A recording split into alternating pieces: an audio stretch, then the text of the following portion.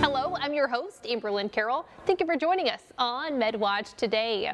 When Lorna Kirby-Lopez was diagnosed with dystonia, she was having pain throughout her body and couldn't control the movements of her arms and legs. Today, she's regaining control of her life thanks to the state-of-the-art technology, treatment, and therapy she received at Community Regional. I knew something was really bad, but I didn't think I was going to die from it. Lorna Kirby-Lopez started experiencing extreme digestive issues over 20 years ago and soon developed tremors in her hands. I was diagnosed at one point with Parkinsons, Parkinsonians, and different forms of MS. But when the tremors became so severe that she was having trouble breathing, Lorna went to Community Regional. There, neurosurgeon Dr. Krel, who knew Lorna's symptoms and pain were caused by something other than Parkinson's. Patients are unable to get out of bed. They're unable to feed themselves. They're unable to toilet.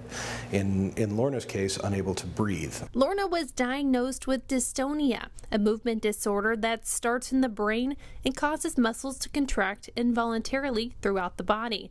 Dr. Krel could see that Lorna's disorder was progressing fast. That if we didn't do it, she would eventually progress to the point where she couldn't survive. Lorna had to undergo emergency deep brain stimulation, or DBS. There are very few emergent indications for DBS, meaning that most reasons to do DBS are elective.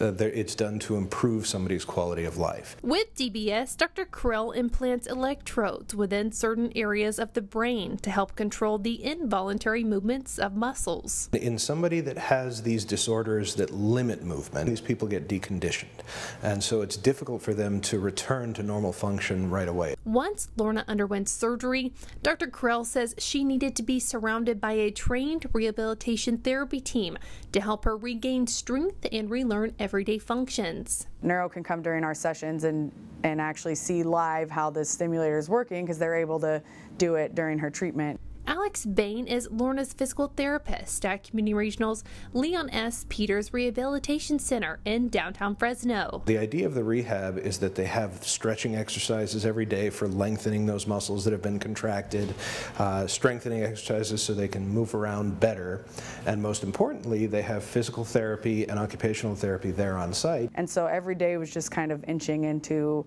you know, can you tolerate sitting in a chair? Okay, we got her up in a chair for an hour.